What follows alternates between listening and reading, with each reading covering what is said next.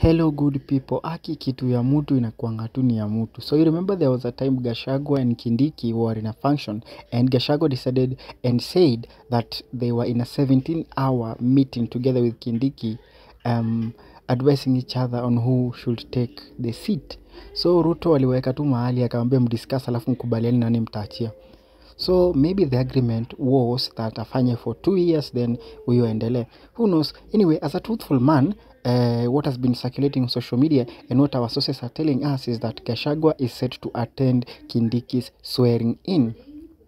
I don't know if he'll actually attend because according to the doctors, he's feeling better, but he's set to attend Kindikis swearing in at State House. So what do you think about it? What is your take on this? Anyway, kwaheri sana Gachagua. Thank you for your time. Thank you for what you might have tried to do but never got to do.